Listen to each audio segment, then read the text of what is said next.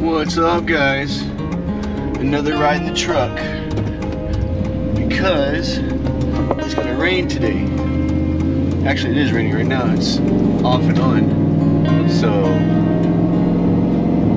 that's why we're in the truck. Not to mention, yeah, I did the tire yesterday, but I pulled a bonehead move, dude.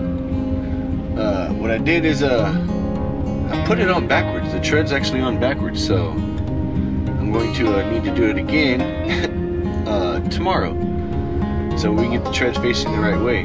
I mean, it's rideable, but why ride it? And number two, it's raining, so it's gonna rain today. 70% chance today, so yeah, that's gonna be a big no-go. And yeah, just not gonna mess up a tire like that. The front tire, which I've not changed it at all ever, I was noticing the tread's getting low on it, and I've got one more of the OEM tires, so I got one more of those guys to go to the front tire, and then I've got my PMTs that I'll be putting on next. Well, that'll be a long time for now, but I've been using the self-seal tires instead of going to the PMTs, because I know the PMTs have a softer tire compound, and the heat, because my Trans Am had the same thing. It ran Z-rated tires, and the heat here in Texas, it seriously kind of melts it away because it's such a soft compound. And I'm gonna try the PMTs out, see how they do. I know it'll get better traction, better lean turning radius than the actual, I call them stock OE tires,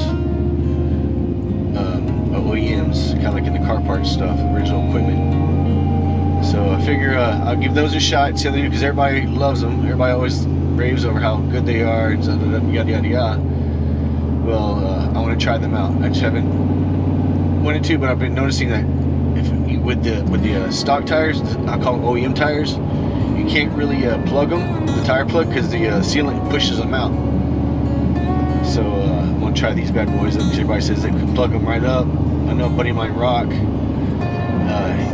can't remember his channel right now. I'm driving, so I can't really check it out. I think it's I'll get it later on when I'm on break.